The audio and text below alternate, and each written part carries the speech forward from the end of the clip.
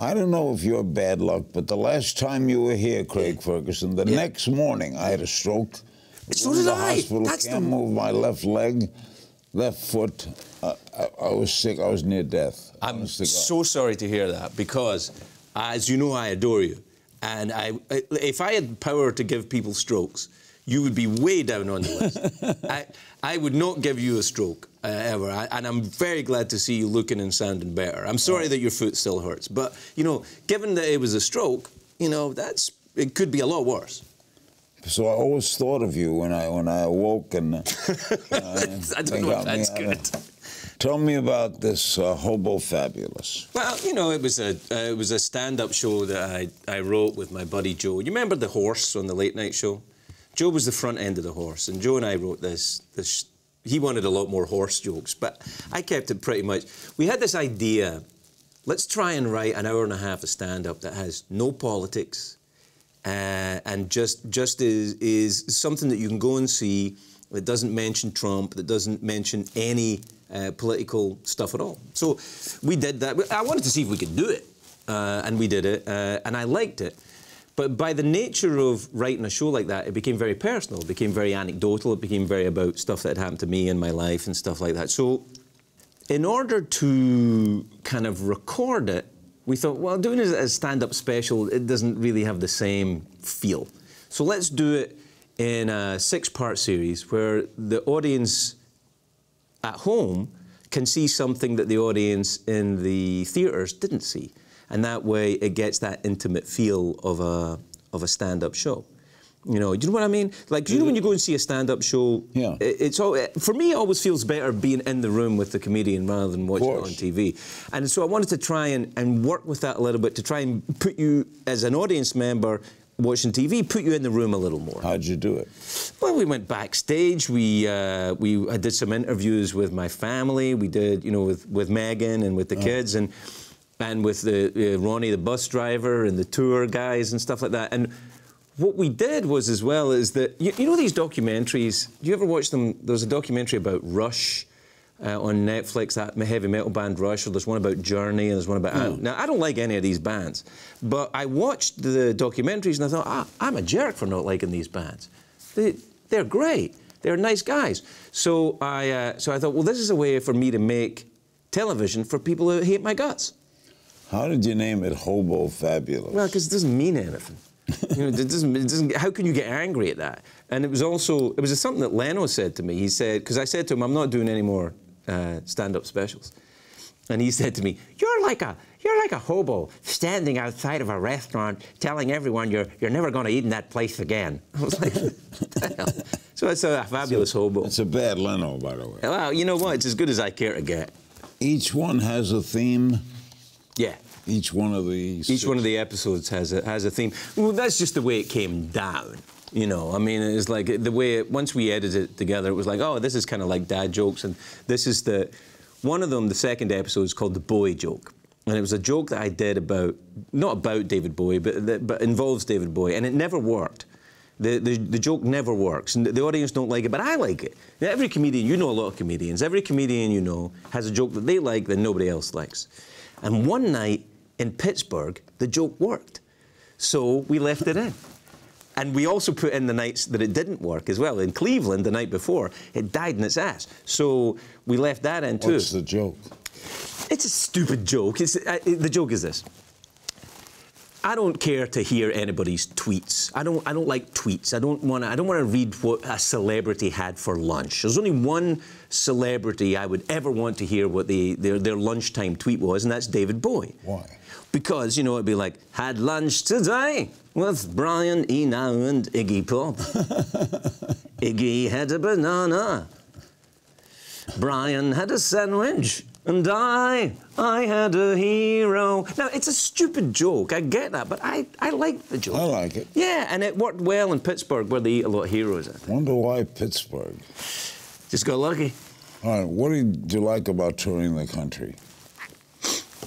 Well, it takes you out of L.A. Now, as you know, L.A. is where I've lived for 23 years. I've since moved, but I lived in L.A. for 23 years. Me too. L.A.'s one of these towns, like New York, where when you live there, you think, oh, this is the only thing that matters. And then when you leave town, you realize that nobody cares about LA or New York out there in America. They're living their lives. And I think it gave me a sense of perspective, the touring constantly. Because I always had a very uneasy relationship with Hollywood. You know that. You're the only guy. You, Henry Winkler, Kurt Russell, and Betty White are the only people I can stand in this town. So, well, and Weird Al Yankovic. But I've always had an odd relationship with Hollywood. I never really felt like I fit here.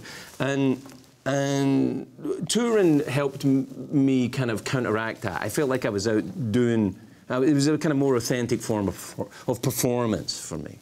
Did it knock you out a little, tiring? Yeah, the traveling. I'm not going to do it anymore, but it's... Did you do consecutive nights? Yeah, I tour like a band from the 1970s. I get on the bus and it's me, and we go from one town to the next town to the next town to the next town, and we just keep going all the way through. Was it as much fun as your television show? To do? Yeah. I'm not very talented, so I can only do things that are fun. Because if I'm not having any fun, you're going to see it. Like, I like talking to you. Talking to you is fun to me. You make me laugh. And I know I make you laugh, so that's fun for me. But I'm not really good at doing things that I don't enjoy. All the types of comedy you've done, do you have a favorite? I like doing stand-up. Although I don't know if I like doing it anymore. I don't think I'll do it anymore. I think I'd like to have a crack at mime. I've got my eye on a couple of different parks, and I'm going to have a crack at mime at some point. Mime.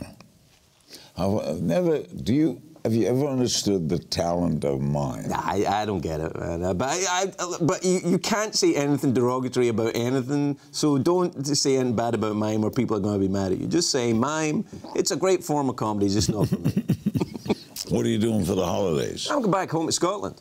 Oh. Yeah, everybody's... Take the whole family? Well, they're all there. I've been over there for a while. I've been living there for a bit.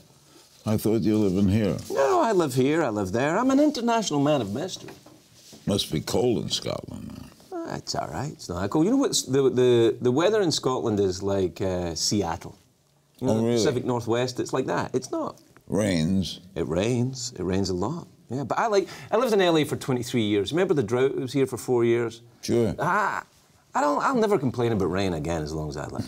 So that horrible, when it gets so dry that your skin's all crispy and stuff, and, you know, I don't like it. I like the rain because I like it. It's good for my skin, is what I'm saying. Are there Scottish traditions we don't know of at Christmas? Well, Christmas is kind of, you know, it's pretty similar to what goes on here. New Year is the thing in Scotland. Hogmanay is the thing in Scotland. New Year's Eve? New Year's Eve. It's called Hogmanay, and everyone, what you have to do is, whoever is the tall, dark, and handsome member of the family has to go outside, and then the New Year's bells rings, and then they have to knock the door. It's called first footing. And they have to bring a lump of coal and some whiskey, I think. You usually add whiskey at any point, and it's called first foot, and they have to be the first person in the house after the bells chime in New Year. Wow. I don't know why. Do you have Santa Claus? Not at New Year's, but we have him at Christmas. No, at Christmas. Yeah, he's still available. Santa belongs to the world. He's not just yours, Larry, just because you know him. You sing all the Christmas songs? Yeah, we sing all the Christmas songs. Oh, we hate the English and a Happy New Year too. Okay, admit it. Do you ever miss the television show? No, you always say that to me. Because the whole thing about, like, I've been trying to express to you for years now. I stopped enjoying it, and if I stop enjoying it, it's going to show. And I will admit that once I knew I was going to quit, I loved it again, because I knew I was going to quit. So the last year I did that show, I loved it. I loved that because I knew there was an end to it. But I can't envisage going back to a life where I have to go and do a television show every day. I would not go back to that ever again. It's too much. Were you a funny kid? What was your childhood? I was a fat kid. Really? Yeah, I was a little fat kid, and I think I was scared all the time. What I remember being as a kid is being scared all the time. I was terrified all the time. People are going to hurt me at school, or, you know, monsters. Yeah, on TV. How did you get that television show? Because no one knew you. Well, somebody must have. I called me. But how did you get it? Well, I did it the old-fashioned way. I kind of auditioned for it, really. I mean, there were a whole bunch of people that, you know, tried out for the job, and they got it down to me. And tried it out for the job? Yeah, they were on, they did, a bunch of people did. Well, they put them on the air? Put them on the air, yeah. And I did it too. I did 2 nights, and then I did a week, and then you know, Peter Lassalle and Letterman and Rob Burnett said, "You're the guy."